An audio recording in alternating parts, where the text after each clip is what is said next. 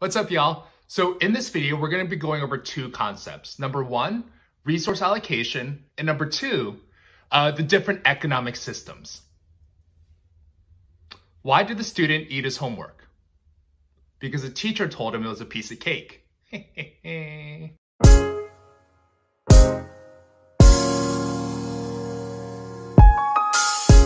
Resource allocation.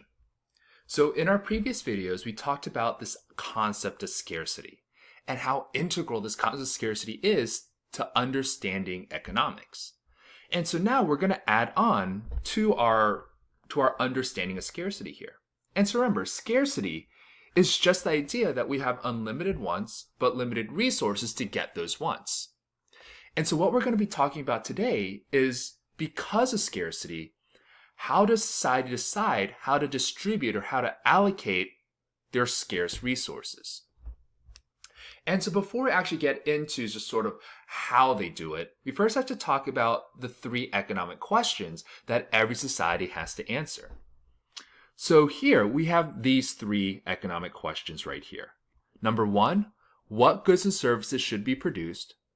Number two, how should these goods be produced? And number three, who consumes these goods and services? And basically, how a country or how society answers these economic questions determines their economic system. And here, right, is the definition for an economic system. And so now that we know the three different sort of economic questions, let's go into the three different economic systems. So the first one is going to be a command economy. And a command economy is otherwise known as communism, right? And so we're going to use red for communism here. And so here, what makes this unique is that the answer to all three economic questions, right? What should be produced, how should they be produced, and who consumes it? Well, the government, A, owns all the resources, and the government answers three economic questions. And so here, it's pretty simple. The government does everything. And so in theory, this is a very good thing, right? In theory, communism works, right?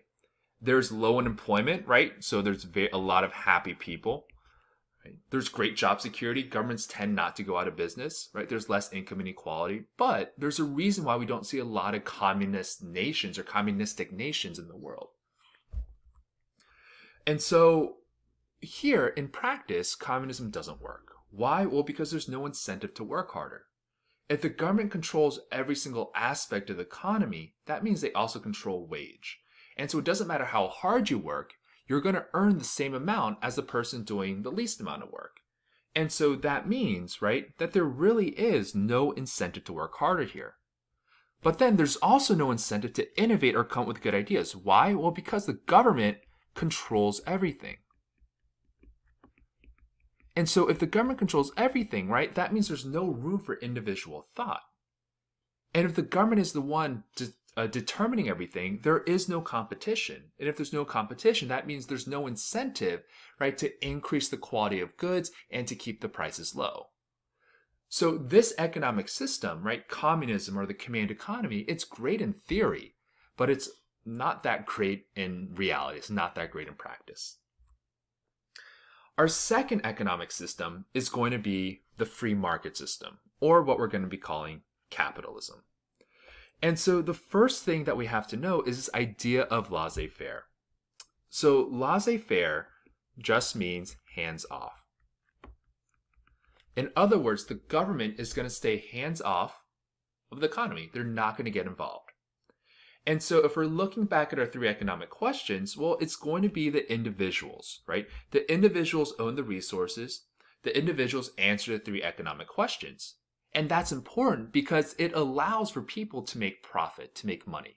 And if you give the incentive to individuals to make money, well, that means they have the incentive, or they need to increase the product quality and produce these items efficiently. Why? Well, because if they didn't do that, then they're going to go out of business and they're not going to make any money whatsoever.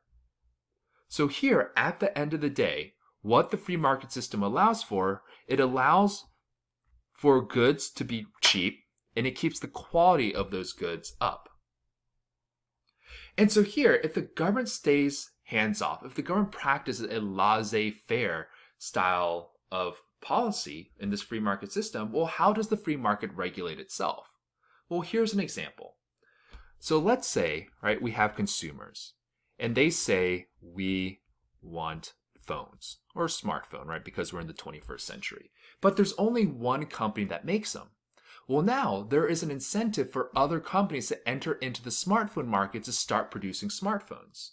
Why? Well, because they know if there's a want, if they enter it and fulfill these people's wants, they're going to make a profit.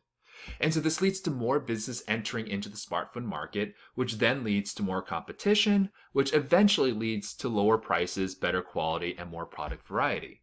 And so why does this matter? Well, here we're looking at this end result now. What the free market system allows for is it allows for the most efficient production of goods. And it allows for the production of goods that consumers want at the highest possible quality and at relatively the lowest possible price. And so here, right, here's an example why communism failed, just on the flip side. You guys can read this throughout your own time. But here, now we're going back to this idea of the invisible hand, which is a lot like laissez-faire. So if laissez-faire just means hands off, the government is not going to get involved.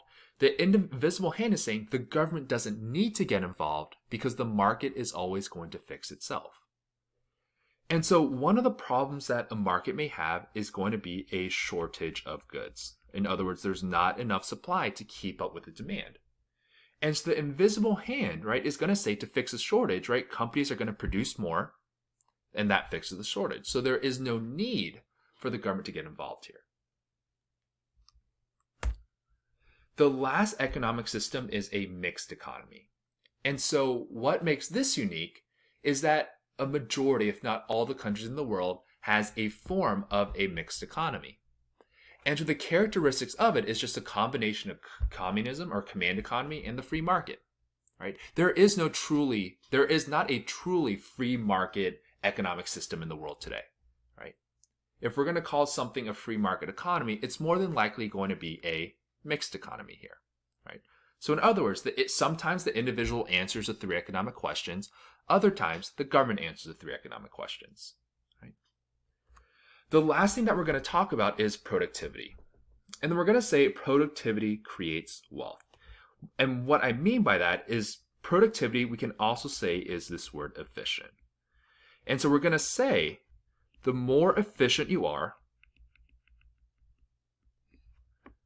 the more money that company or the country is going to make, which should make sense, right? And so we are going to say, looking at these three economic systems, the command economy, the free market, and the mixed economy, is that countries with free markets, and then we can also say here countries with mixed markets, right? Because it's just a type of free market here that have property rights and the rule of law. They historically have greater economic growth. Why? Well, because they're more efficient. They are more productive than countries that have a command economy or practice communism. All right, so that's our video for today. I hope you guys learned a lot, and I'll see you guys in the next video. Peace.